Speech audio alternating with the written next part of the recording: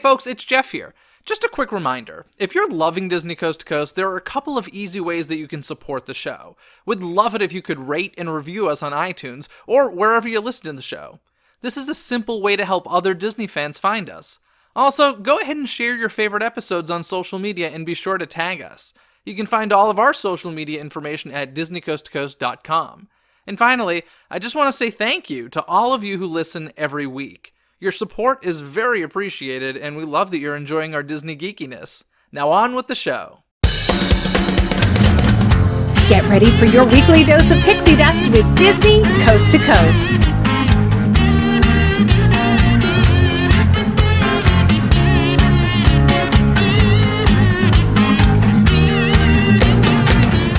Hey folks, and welcome to Disney Coast to Coast, the ultimate unofficial Disney fan podcast. I'm Jeff DePaoli, and today on the show I have guest Nic Gregory joining me, who is a background artist for the Walt Disney Company, but his history and his path of getting there isn't quite what you would expect, so let's jump to that conversation right now. Welcome to the show, Nic. Thank you very much, Jeff. Nice to be here. You contacted me because you listen to Disney Coast to Coast. Yes, I do. I listen to a lot of Disney podcasts while I work. Yeah, that's like the coolest to think of as a podcaster. I'm like, okay, this stuff that I'm talking about, and somebody who's creating that stuff is listening while creating, like, awesome. Okay. Yeah, no, I get that. That's cool. I like it. That's a cool compliment. So we're just going to have a little discussion about your career. And I will preface this with, a lot of this is going to seem like, what does this have to do with Disney? And I will say, we're getting there. That's what I will say for now. But it's kind of mind-blowing based on the accent. You're from Australia. That's correct, yes. And I just love the story because you had a dream of working in animation and moved out here how many years ago? It'll be 4 years in October. Wow, that's incredible. It's only been 4 years, and you've already accomplished so much. And it flew by. Yeah, yes, it does, certainly. But before that leap of faith, you were actually, I love this, a professional wrestler? I was, yes. That's usually the first thing everyone brings up. I mean, to the point that you're an action figure. Yeah. Yes, I am. And my wife too. We have them at home on the. Is she a wrestler as well? She was. That's how I met her. Yeah. That's amazing. Yeah. Okay, so was that kind of passion number one for you, wrestling? No, actually, the art has always been first. Even since I was a kid, it was the thing I was drawn to most, and it's thanks to animation. Everything animation, Disney, Warner Brothers, all that stuff. Mm-hmm. So the wrestling was just that thing where I followed it too, because it's kind of like watching cartoons, especially when I was a kid, and like Hulk Hogan, Ultimate Warrior, they were all doing their thing. Were you an Undertaker fan? Oh, yeah. Because I'm not really into wrestling, but there was probably a 3 or 4 year period when I was like that age that wrestling's made for, like 12, 13, 14. Yeah. And I was obsessed with The Undertaker, just like being a fan of horror in general. Yep. It's so funny because my mom will always say to me, when did you become such a horror fan? Because like these days I'm really into it. And I'm like, think of my childhood. With monster trucks, it was Gravedigger. Yeah. And with wrestling, it was Undertaker. Yeah, exactly. And he was so popular. Everyone loved him. I still love him. He wrestles like once a year still, but he's great. Yeah, I love him. So in any case, so you became passionate about wrestling, and somehow, I mean, how do you become a professional wrestler? It's a weird thing. I didn't think it was possible in Australia. So when I saw my first live show, it was like the first time I watched animation. Okay. And I was like, here's my chance to be part of something that seems surreal and that no one can do, which is what most people think. And then I turn up to another show and I ask, how do you guys do this? And they just go, we got a training school. It's an hour away. And that was it. I was hooked. I was like, okay, I'm doing it. And I walk into my first training session and there's like 50 guys in there and they all freeze and look over at me. And I just start dripping sweat because I'm like, this is the most nerve-wracking thing ever. And I still did it. I just walked in there and started like taking bumps and hits. And it took me 4 months. I picked it up quick. And then I had my first professional show. And so you were like, you had a whole character and everything. Yeah. So is that competitive wrestling, or what do they call that? I mean, I think when I grew up, it was the amateur wrestling. Okay. Is what they called the Olympic wrestling. Okay. The Greco-Roman type stuff. So that's more of the competitive one. But all I ever heard was the wrestling I liked was called professional wrestling, which it should be the other way around, to be honest. Yeah. It's more of the show, you know, like The Rock and Hulk Hogan, all those guys. But I loved it, and I got in there, and after 4 months of training, I got to pick my character. And that was the best thing ever, because it was like I was turning myself into an animated character or a comic book superhero. I love this. Yeah, and you know that the scene in Spider-Man where, I think the first film, where he's drawing his outfit and coming up with how he's going to look? Yeah. I did that. I'm in my bedroom and I'm drawing these things, and that was like the same year or like a year after that came out. And I'm sitting there going, this is surreal. I'm doing what a superhero did in the film. And I designed like masks and costumes, and then I got to be a character finally. That's so amazing. Yeah, it's surreal. It really is. And your name was Nic XL, right? XL spelled like extra large, yeah. Yeah. I still don't know why I chose that. And my character wasn't the greatest. It was just, I was always the bad guy. So it was just a mean street thug of a guy that would come in and like get his butt handed to him, really. That's it. Yeah. The good guys would get over, and I'd make sure they look good.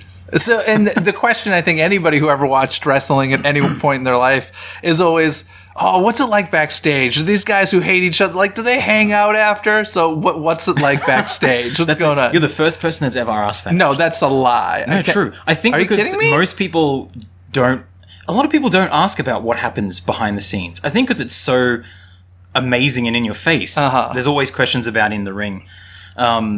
But it's super nice, and I'd compare it to like a carnival or a circus. Okay. Everyone is a team. Yeah. And the toughest man in the ring that you'll see in that show is usually the quietest and the nicest person. Yeah. And it's so weird. We're all handshaking, and then you get out there and there's a switch, and the worst people in the world out in the ring can just bring it on like that, but they're the nicest backstage. I think it's just a release. I think, yes, honestly, at least for me, for me, it goes back to horror stuff. But I know, like, when I think of myself as, in general, a pretty nice guy, but like when I get into a horror thing, if I'm working a haunt event or something, it's just I want to murder you, and it's like so much fun to let that out. Yeah, that's what I felt like every weekend. I would work at the time. I was doing graphic design, and I was producing hip hop music. Wow, another weird thing. And then on the weekend, if I had a bad week or my boss picked on me or something, then it all comes out in the ring. That's fantastic. And then you can, because I was a bad guy, it was even better because I could yell at the fans. I could say whatever I wanted. And it was so cathartic. It's amazing. Yeah. So have you ever heard the rumors that, I don't think this is coming to fruition by any means, but have you heard the rumors that Disney was actually considering buying the WWE? No. That was, it's kind of the way Disney works these days. Is they buy Marvel, they buy the Muppets, they buy Fox, they buy who else? Everything. Yeah. Lucasfilm. And so there was, discussion out there that Disney was looking into buying the WWE, and you being a Disney fan, I'm curious your thoughts on that, and a wrestling fan. What are your thoughts on that? Oh, that's weird. I like it in the fact that Disney is all about entertainment, and so is the WWE, but I feel like they would turn those characters into even more things. Can you imagine meeting wrestlers in the parks, like for photo meet and greets? Oh, that'd be dangerous. They would not be able to contain themselves. Yeah. Maybe that's why they don't do it. That's so fun. Although, they're casting The Rock in, the Jungle Cruise movie and stuff. Yeah, they are. So it's getting, although, does he prefer to be called Dwayne Johnson these days? I'm not sure. I think he's transitioning to Dwayne, but I'll never not call him The Rock. Yeah, Dwayne The Rock Johnson. Yes. But, so you go from wrestling to, we're still not getting to animation, because as you mentioned, there's this whole music career that you had. And how did that come about? Was that after wrestling? Was it all kind of happening at the same time? It was overlapping. So the hip-hop music started when I was like 17, and it's just something I enjoyed because the neighborhood I was in, I saw those same stories that I heard in hip-hop music, and everybody listened to it, so I cottoned on and did the same thing. And before you knew it, I was making it in my bedroom and then recorded in a studio. And after about 8 years, I was touring, had stuff on radio and everything. And it was a big achievement for me. I got to perform with like childhood heroes, and that overlapped the wrestling by about 4 years. So the hip hop was first, then the wrestling, then the art after that. Wow. Animation, yeah. And between the music and the animation, you also have 4 gaming world records. What is this? Good research. I don't know what it is about me, but I'm very driven. And if I get up and I see like a TV show or read a magazine and something interests me, I'm like, I have to do it. So one day I'm watching the Guinness World Records TV show. Yeah. And at the end of it, and my wife hates this, I just stood up and like, I want a world record. And she was like, no, you don't. I was like, no, I really do. So I picked a couple of things and I emailed and sent letters and stuff back when internet wasn't really a thing. And I got all these replies saying, no, you can't do this, you can't do this. And then finally I found one that was a strongman record where you had to hold weights for a long period of time out of the side. And that's the one you chose. Yeah, I know. It was crazy. And it really hurt my shoulders and everything. And I came close. It was 7 seconds off this record. And then finally I had to give up because I was getting injured. And then I found out you could do video game stuff. Because they just released the video game version of the World Records book. So I found that. I found a game that I could get a record in. And I just thought, I'm going to try it. I want a world record. I want that certificate on my wall. Unbelievable. And you got 4 of them? Well, it's in one. So it's in the Guinness World Records Nintendo Wii game. Okay. And there's little mini games. Okay. So you can set the record in I think there might be 20 or 30 games. So I got 4 of those in there. And it's just like time-based things and stuff like that. That's unbelievable. That's crazy. Okay, so all of that happens. And since the beginning you've had this passion for animation and art. And you decide one day, I'm going to leave all that behind, move to America, and make this dream of art and animation come true. Yeah. Okay. So I guess let's start with how difficult was it to leave the wrestling behind, leave the hip hop, leave the gaming?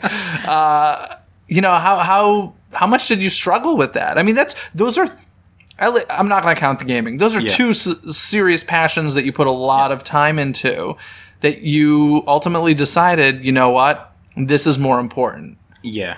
That was difficult, really difficult, because wrestling became my life. And if you ever seen the Mickey Rourke movie, The Wrestler? I didn't see it, but I know what you're talking about. Check that out. What happens to him in there, it's not my story, but that's a common story where people can't give it up, even when they're in a bad way. And that's how I kind of was. My body was hurting. I had a lot of injuries. But I still couldn't do it. So even though that was happening, and then the hip hop was like doing okay as well, I could have pushed that harder. There's this thing in the back of my mind that's going, everything you do is creative. I'm still entering art competitions. I'm still drawing all the time. And I've been doing that since I was like 3 years old. And I thought, finally, I've got to do it. Yeah. I'm getting old. My body's giving up in the wrestling. And I thought, how long can I do the music for? And I thought, no, this is the dream I've had. And the thing that keeps popping up in my mind is I treated it like a superpower. Animation was a superpower to me. So I knew that was almost impossible to get in Australia. And my wife was supportive, and she said, all right, start studying. Give it 5 to 10 years and then see where you can get. And then I'm stubborn. So in the back of my mind, I'm like, it'll be 2 to 3. And then 2 years later, I got lucky and I won a visa diversity lottery thing. Have you heard of this before? No. I know it's very difficult to come to this country if you don't live here. And I've heard a lot of stories from a lot of people. And grateful to have been born here. Yeah, it's hard. And I applied for jobs for like 2 or 3 years as I'm studying to get better as an artist. But finally I heard about this. A wrestling friend had won the diversity lottery visa so he could come here and compete. And I thought, okay, that's a thing. I've got to try it at least. I'm not going to win, but I might as well try. And first year I won. Wow. And through wrestling?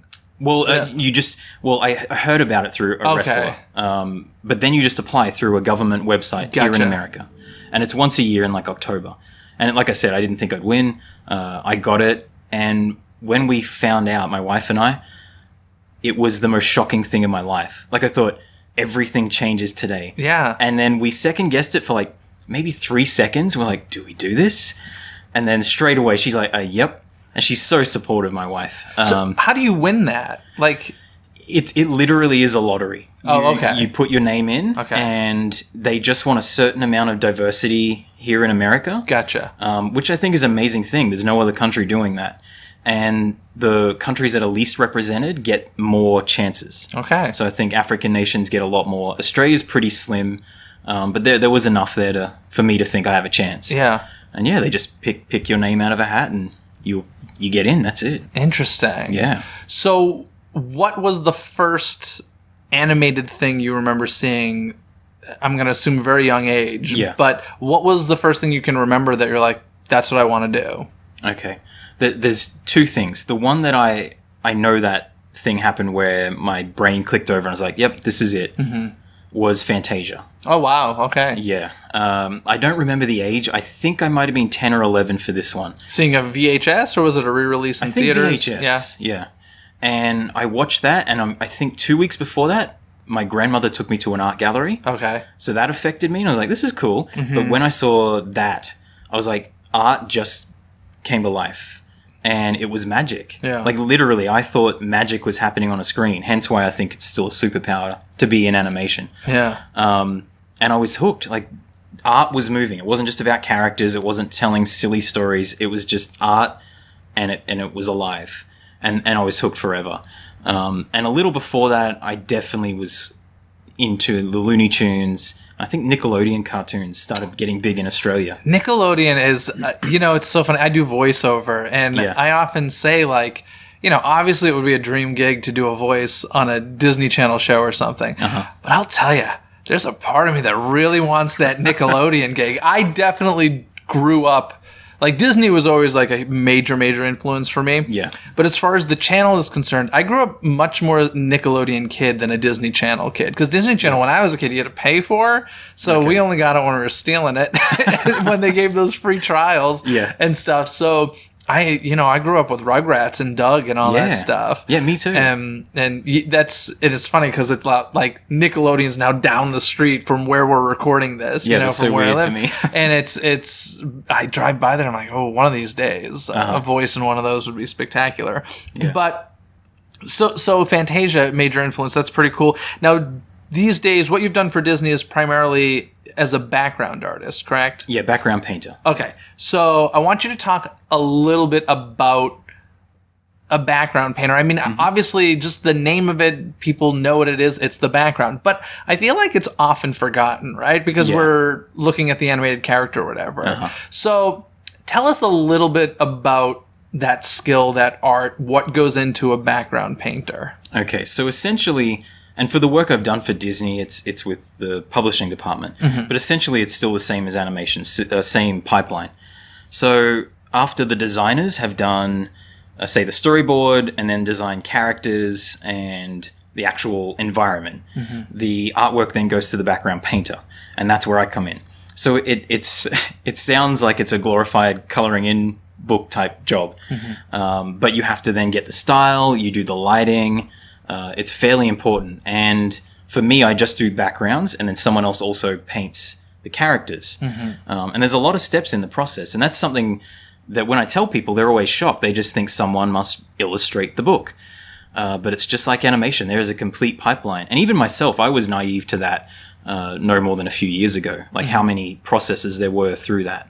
So yeah, I come in and match a style. So it could be Sleeping Beauty, Beauty and the Beast, and multiple artists in all those departments work on every book, and sometimes the same thing in animation. So who's setting the style? Is it the I guess the design of the character sets who's setting that style? If it's a new book or they're transitioning like an old story, let's say it's Beauty and the Beast, and they want a different look for it, a concept artist will get that at the start. Probably someone in-house at Disney has that job, and they'll come up with a new style or a new look.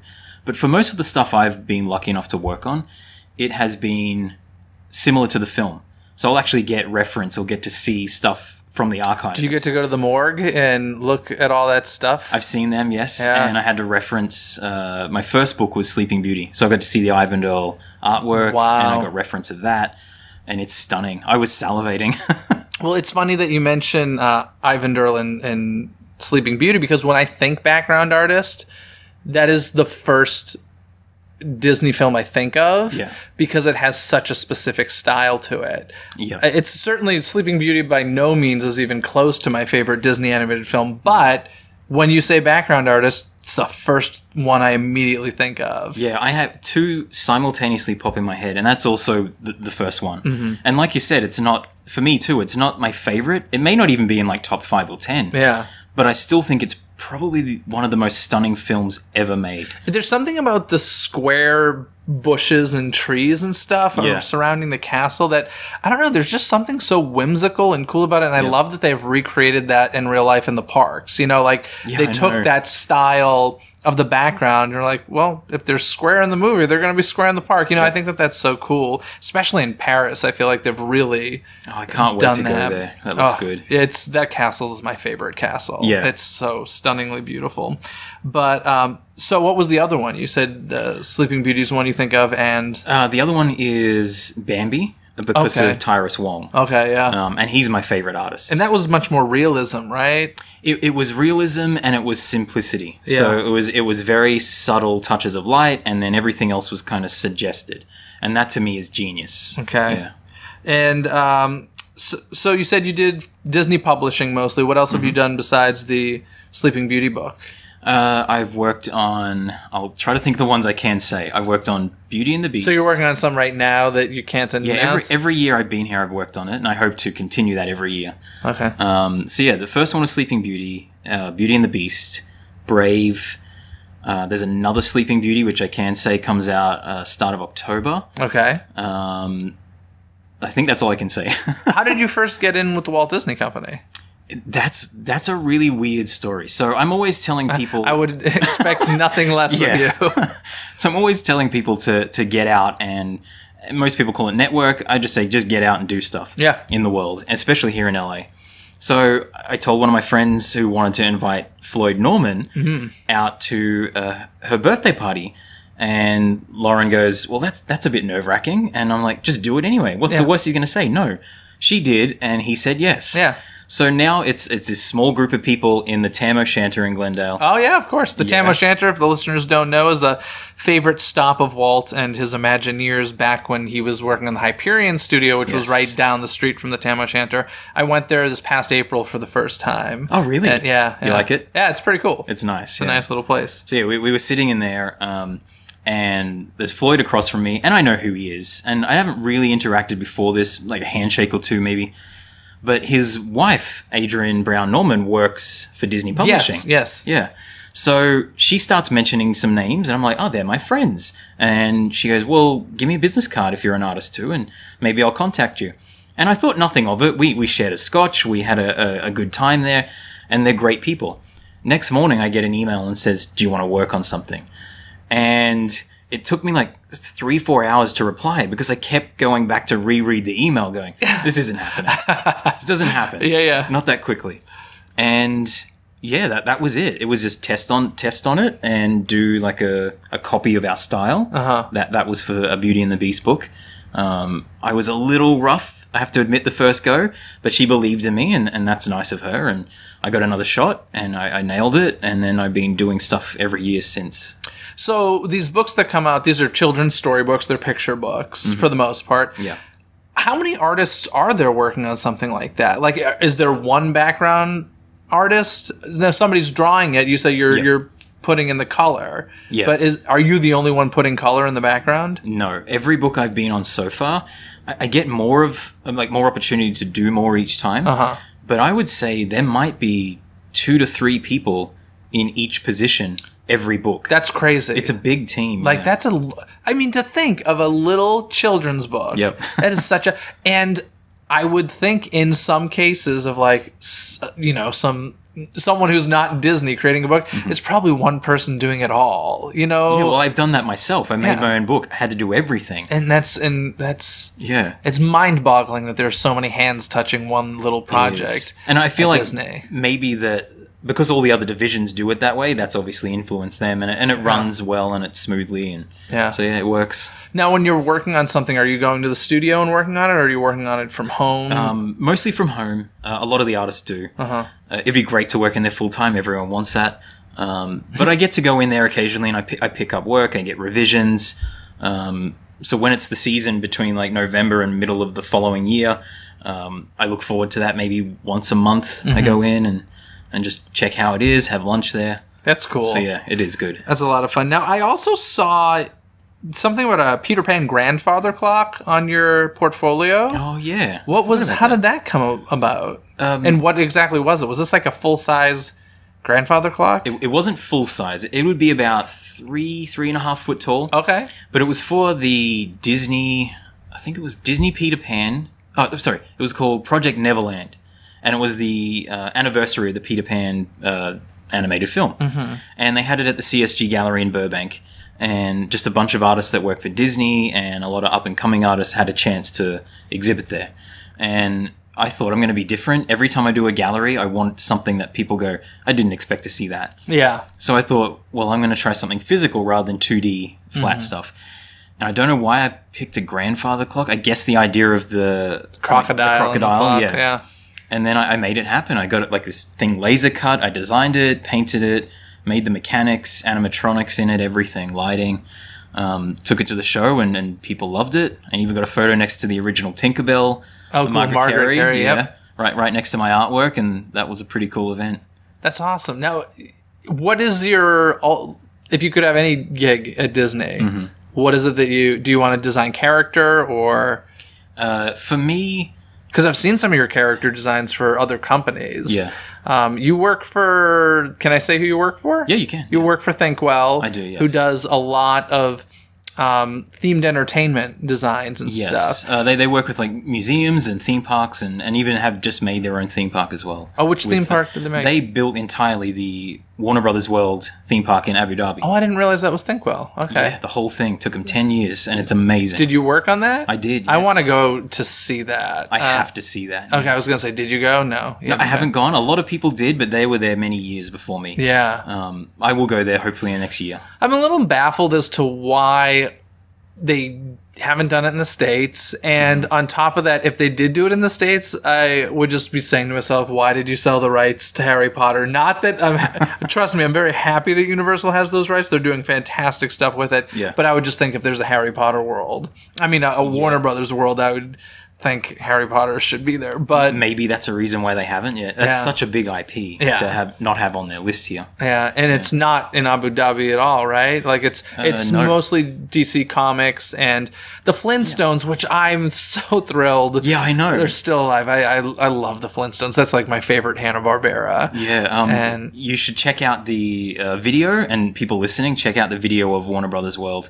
That ride is incredible. You're going through Bedrock. Really? Yeah. Oh, it's so nice. Yeah, I haven't done much research on it. I knew that it opened, and that's pretty cool. Yeah. So Thinkwell does a lot of theme park stuff.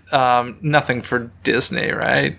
I know they may have done some stuff in the past. Like a few companies, they get picked up to help projects run along, but I'm not sure exactly what. I can't say. Yeah. So you're doing the Thinkwell thing. You're doing the background art thing. Mm-hmm. What would be the ultimate goal for you? The ultimate job for me, I would love to be a background painter or color stylist for Disney TV. Oh, okay. But the ultimate is visual development artist Disney feature. Okay, so explain what that is. Yeah. So the Viz Dev team would just do... It's exactly what it sounds like. You're developing the visuals for the style of the movie, how it will look, concept art to sell the story to the teams there. You might help develop the look of the cloth that goes on their clothing. Like every person has a specific specialty. Does it include character design? Oh, yeah. Okay. So, I mean, I think maybe now they've transitioned the character team out of that, possibly. Mm-hmm. But there's still a close-knit team that whatever your specialty is, you're developing characters or you're doing environments. So for me, my role would be in that team doing concept art and backgrounds, like environment design. Okay. Yeah. As I was saying before, which got me to the Thinkwell thing, I've seen some of your character designs and they're fantastic on your website. I'll mention the website now, nicgregory.com. Nick is just N-I-C. That's it. Gregory as it sounds.com. So make sure you go check that out. So you started with the background work for Disney in how many years ago? Was it 3 years ago at this 3 point? years, yeah. Okay. Has the way that you work changed at all as far as the tools that you use? Yes. So I'm mostly trained traditionally, and meaning paintbrush, pencils, yeah. And then just sketching, and I like using soft pastel. So I'm used to those things. Coming here to America, I had to start to relearn how to do digital art again. Hadn't touched it in years. So every book I get to do for them, Adrian will give me a new process, or she'll tell me to try a brush this way or use a certain technique in Photoshop on the computer. So yeah, every single time I'm learning a new way to build a different designed book, but it's always digital. Unfortunately, we don't get to do traditional. No one really does anywhere anymore, unfortunately. But yeah, I learn a lot. Like the first one I felt was very painterly. Eventually I got to the Sleeping Beauty Eyvind Earle style, where it's meticulous detail and you have to use brushes that are very much like the real thing. So that was fun. It changes for every book though. I have to kind of relearn something. Well, I know that technology changes like crazy over at Disney because I had a friend who worked in a full-time, there's a full-time department at Disney where all that they're doing is trying to develop new tools to make life easier for the artists. So if that's a full-time job, that means every project that comes along, there's some new tool and new toy that you guys are getting to play with. Oh, yeah. And I'm curious, so much is done on a computer these days. Do you miss just the hand sketch stuff, or do you do that on your own just to keep that practice up? I still do that myself, and I have to, because that's my favorite thing in the world. My wife hates it, but I love getting messy. Why does she hate it? No, she hates the fact that I mess the house up. Ah, gotcha. Okay. Because I use soft pastel, that stuff is deadly. And if I use too much of it, it's like a cloud of color through the house. Yeah. And I have ruined a house previously back home. I did like a red painting with pastel, and it went through the air conditioning system. Oh, no. Yeah, it was bad. I remember once in college, I was sculpting something out of styrofoam. Oh, yeah. And I did it in my dorm room. Bad idea. There was a lot of styrofoam. Like, literally, I was shaving it down. And it was a mess. See, I know that's a problem, and I still did that to myself last year. Hey, you got to do what you got to do for the art, right? Like, that's just crazy to me. I know that you've also been involved with the Walt Disney Family Museum in San Francisco, which is a fantastic museum in space. How did you get involved there, and what do you do? That, again, was just this lucky events that happened from that first meeting with Adrian and Floyd, where because I got to work on Sleeping Beauty and had been released, people went to the Creative Talent Network Expo in Burbank that happens every year, and they heard that I'd worked on Sleeping Beauty, and then they told me they're doing an Eyvind Earle exhibit, which I think was a year and a half ago that happened, and they said, well, let's tie it into what you've done into our gallery showing and come up and do something. You can show your work, maybe teach something. And I'd just gotten, I think, to a good level in my plein air painting, painting landscapes. And I said, well, why don't I teach a class in that? And that's something that Eyvind Earle also did. He did a lot of plein air. So they got me up there, and I taught a class to a bunch of teachers from around the city. Wow. That's intimidating. And I'd never taught a class before. Wrestling maybe, but not. And yeah, they tied it into that exhibit too. So I felt like crying the day I walked up there, because I'm showing Sleeping Beauty artwork, I'm teaching, and then they do a tour of his artwork with the whole group and myself. And I'm like, I'm part of this. I'm part of this event, and this is part of history now. And it's still surreal that I got to do that. That's really crazy. And you teach classes on your own now as well, or? Yeah, I've done another one here in LA, and it was the similar thing, just basic plein air painting, and anyone can take that. It's like a beginner's level. What are the tools you use with that? Usually it's just one or two paintbrushes. I try to keep everything pretty basic, and gouache paint. It's kind of like acrylic, easy to mix, easy to carry around and travel with, and just teach people how to block in simple shapes and enjoy painting. And this is a great city for it too. Unfortunately, it's great because of the smog. Yeah. I'm always curious when I talk to painters. This is a ridiculous question, but did you ever watch or practice the Bob Ross style of painting? I have seen it, yes. And no, I never practiced it. What do you think of it? Because I gotta tell you, to me, it's like meditation watching him paint. It is. I think they have it on Netflix now, or at least on YouTube or something. It is. I think it's on Netflix, right? Yeah. And it's just like, is that good painting? I don't even know. The final result always looks good, but I'm like, I don't think this is like painting. Okay. I thought the same thing when I was younger. I don't know if I class it as like the best thing ever. Yeah. But for someone that paints that quickly and has a decent effect in the end, yeah, I'll give him credit. Yeah. He can take some, yeah. Oh, what a ridiculous question.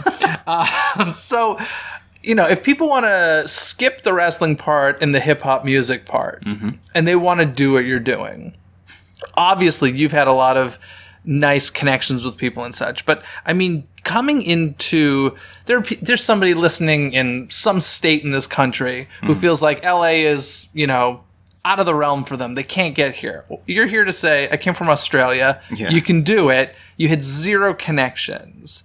You got here on day one. In that first week, what did you do to get closer to the goal? That's a great question. So, firstly, every step is nerve-wracking. And every single time I had a thought in that first month or year, I felt like throwing up. Yeah. It's like, should I do this? Oh my God, this is nerve-wracking. So I would say the first thing is you have to get over that. If you're nervous, that's the time you should step forward and work harder or try something that you think is crazy. And I did that constantly, and I still do it. Did you have a day job? Or did you come here No. with some saved and you're just like, I got enough to survive and I'm just going to go for this? That was pretty much it. My wife and I put aside what we could, and it cost a lot, and we lost a lot of money just moving here. Yeah. But it was enough to get by for 2 or 3 months. Okay. We thought we'll get something. That's not a lot of time. It's not a lot. Wow. No. We got down to like $200. We were that close to going back home. My wife, thank God, got some freelance work, and then she got a full-time job straight after that. But again, that's a nerve-wracking thing, and most people would go, I'm not going to do it because that's going to happen. And I said, it might happen, but let's just make sure it doesn't. And we worked so hard. And regardless of learning your art style or getting big on social media or taking tons of classes, you have to be willing to get through your nerves. It's the hardest thing in the world, but if your gut says don't do it, probably do it. Yeah. Yeah. And I mean just like nerve-wracking things. I'm not talking about like jumping off a cliff or, you know what I mean? But no, it's really funny because people write me all the time. I've had some amazing guests on this show that even I am like, I don't know how I got these people.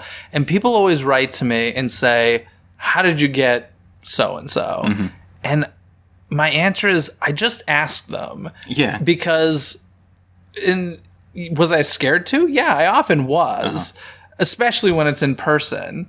And I'm just always like, you know what can happen? That they're going to say no. Exactly. That's literally the absolute worst that can happen is they will say no. So is it really that big a deal? But that's the answer. Like you get those things from just sucking it up. And doing it, and like you've really like led by example as far as that's concerned. It's really insane to think. Oh, it is. I was saying to you as we're getting ready for this, it's amazing what you've done, and you said I feel like I should be 80 years old. Yeah, the amount of stuff I've done, and you've had 3 careers essentially. Yeah, and successful at all 3, and. I don't know. Is there something in the back of your brain that's tickling around that you're like, I don't know, oh, it's even bigger than this animation thing for me? There's always something. Like sometimes I want to get back to music and other things, but I think animation was always the thing that scared me most. Yeah. And it still scares me. So that says I'm not even close to finished with it. Yeah. I'm barely started. I think I'm going to be doing this for a long time. Yeah. Yeah. Was Disney kind of the dream, the studio, or were you thinking, oh, I'd love to go work on Looney Tunes? Or for me, in my head, it was animation, but the words that came out of my mouth, and what happened was the global financial crisis hit. The graphic design day job I had at the time just let go everybody, and at that moment, I rang my wife and said, "This happened. I'm going to work for Disney." That instead of saying animation, that was the words that came out of my mouth. Probably because I'm so influenced by Tyrus Wong and Fantasia. So yeah, that's what I said. And I still feel that way too. But animation was the goal. It was in my head, but the word Disney came out. Yeah. I'm like, that still means a lot. And it's the same for anyone in animation. They all had that goal of getting the Disney feature or TV. Yeah. Yeah. It's incredible. So you mentioned earlier you're really interested in television. You want to do art more so than features even? Maybe not more so, but as I've gotten into the industry here, having worked for Cartoon Network, and I just worked on Disenchantment, which came out. Yeah. I enjoyed that. And it's a different process each time.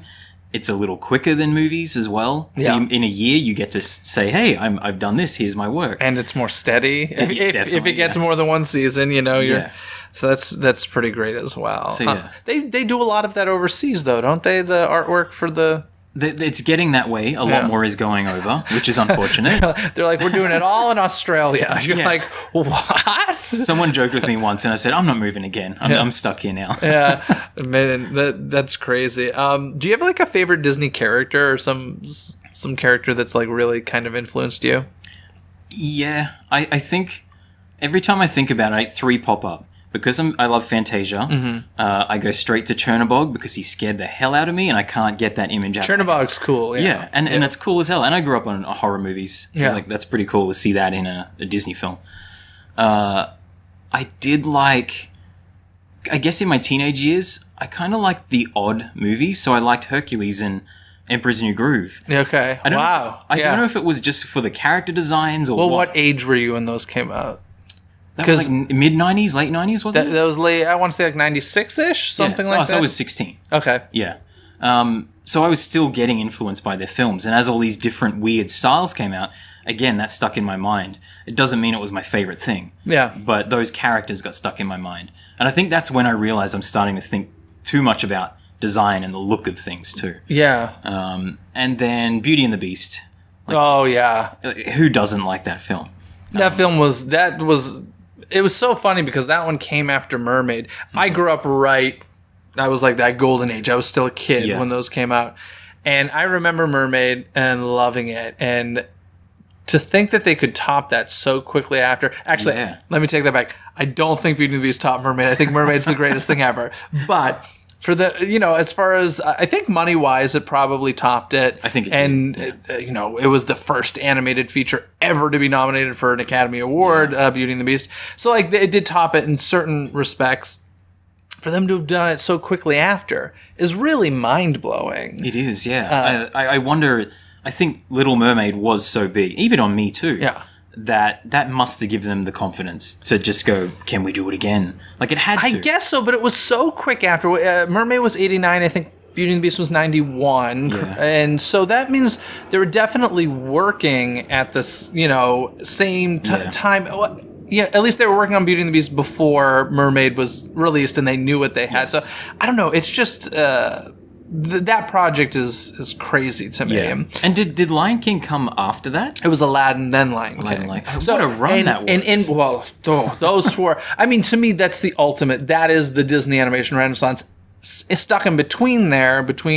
I think it was between Mermaid and Beauty and the Beast was a giant flop, which was The Rescuers Down Under. Oh, yeah. But that really introduced the computer animation. And, I've heard numerous people say without Rescuers Down Under, we wouldn't have Beauty and the Beast because of the technology that was created. So the run, if you forget Rescuers Down Under, was Mermaid, Beauty and the Beast, Aladdin, Lion King. Yep. And that's just like... What? Yeah, it's amazing. Is it any wonder so many people of our generation grew up wanting to be in animation? Totally. After that. Absolutely. Because I don't know what was right before Mermaid. If I had to guess, I'd say like Oliver and Company or something like that. Possibly, yeah. And like to go from Oliver and Company to The Little Mermaid. Yeah, some things change there. Yeah. And, it was...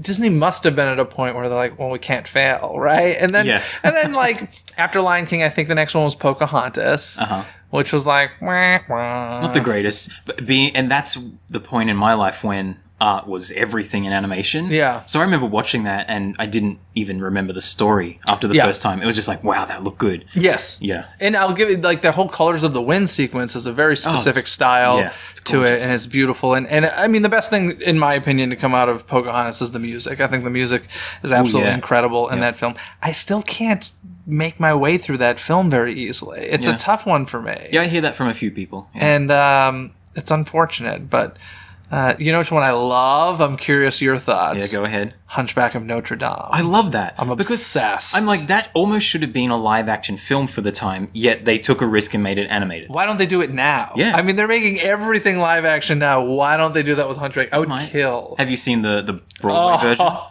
Yeah. Don't even How get good me is that? going. Did you see it in La Jolla? Yeah, I did. Oh my goodness. Patrick Page should have won a Tony Award for that. I'm livid it didn't go to Broadway for that one reason. Yeah. Him as Frollo I saw it in the front row. Yeah. And I just remember looking up at him singing Hellfire. Oh my God. And I was just like, I had this dumb grin on my face that entire show because I was blown away. It's one of my favorite theatrical experiences of my life. Yeah, me too. Yeah. When he did that song, if you ask my wife, she had my arm at the time. Yeah. She felt goosebumps on me. I believe it. And I don't know what was happening, but my body felt that song. Yeah. It was weird. And that performance from him is stunning. It might be the best performance of a song in any musical I've ever seen. Yeah, if you are not familiar, listeners, of Patrick Page's performance in Hunchback of Notre Dame, the studio cast recording is available. He is on it. And obviously it's not the same as seeing it live, but get your hands on it, listen to it, and that it saddens me tremendously that it didn't make it to Broadway. Do you know the reason behind this? No, I don't. Okay, so supposedly what I hear is, remember the beautiful large chorus on stage? Oh, yeah. Okay. It was a big part of the show, and to take that away would definitely affect the effect that the show has on the audience. Yep. And supposedly, to bring that to Broadway, every single one of those chorus members would need to be equity actors. And because there are so many of them, it wouldn't financially make sense. Oh, that's sad. That's the story. I don't know how true or false that is. I would love to speak to Tom Schumacher about that and really get the answer. But that's the story that I hear. And it's, I really thought it was going to have like the Newsies run because it had a very similar beginning, started at a regional theater. And, and eventually went to Broadway and became this huge smash hit. I thought Hunchback was going to do that. Yeah, I thought so too. And it's heartbreaking. Maybe one day it'll do it. I really hope so. Yeah. And, if the reason is because of that affordability issue, I kind of just feel like Disney, you can afford it. Let's just do a 6-month limited run or something. Let's get him that Tony Award. I don't know. It was incredible. Yeah, absolutely incredible. I love that you loved that as well because I wasn't sure if you were a theater guy. Oh yeah. I grew up on it. My grandmother took me to shows all the time. First one was Jesus Christ Superstar. Okay. Yeah, so I remember them all. Yeah, that's awesome. Anyway, anything else you want to add before we wrap things up here? You've had quite an interesting career. And hopefully somebody listening to this is inspired to just move to a different country or whatever that dream is. Just take that leap of faith and do it because I think that's really the lesson to be learned in this interview here. And anything you want to add before we go? Yeah, I mean, just if someone is interested in animation, interested in working for Disney, whatever it is, and if it makes you nervous when I'm saying this and you're thinking about it, it's the right thing. And just try it. Yeah. Worst thing that happens is you're back at square one that you're at now. Yeah. That's it. And like you said before, email people, ask questions, take courses, ask Floyd Norman to dinner like Lauren did. Do something crazy, and the worst that is going to happen is someone will say no to you. And here's something I've learned just in life is people are way nicer than we think. There are a lot of jerks out there, but people are really willing to help if they've been successful, I find, because we've all been in that spot of knowing nobody. And I mean, I moved out here knowing not a single soul as well. Yeah. So it's terrifying and risky. Do it as young as you can. That's because helpful. Naivete is the greatest gift given to every human. It's the greatest thing. So. Yeah, if you're in your 20s, go do something. Yes. Do something crazy. Absolutely. Before the babies, before the marriage, if you can do that as well. But with that said, I didn't do any of this until I was 34. For the animation stuff. Yeah. When did the wrestling start? Wrestling was 23. 23. And that was probably craziest. So that was my crazy period. That was your crazy period. I love it.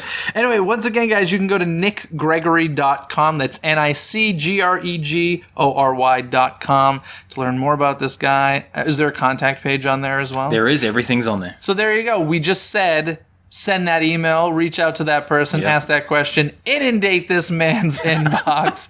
And Nic, thank you so much for coming on the show. It was an absolute pleasure. Thank you. And before we get going, folks, I want to remind all of you that all of our social media can be found over at DisneyCoastToCoast.com. Make sure you're following us on Twitter to take part in the Twitter poll every single week, which is featured on the Sunday episode of Disney Coast to Coast. And over on Instagram, the Daily Disney Decision happens every single day, so make sure you're following DIZNEYCTC on both of those. As I mentioned, you can find the links over at DisneyCoastToCoast.com. Other than that, folks, have a magical week. Bye! Thanks for watching Disney Coast to Coast. Have a magical day. Disney Coast to Coast is produced and hosted by Jeff DePaoli. Learn more about the podcast and become a supporter at DisneyCoastToCoast.com.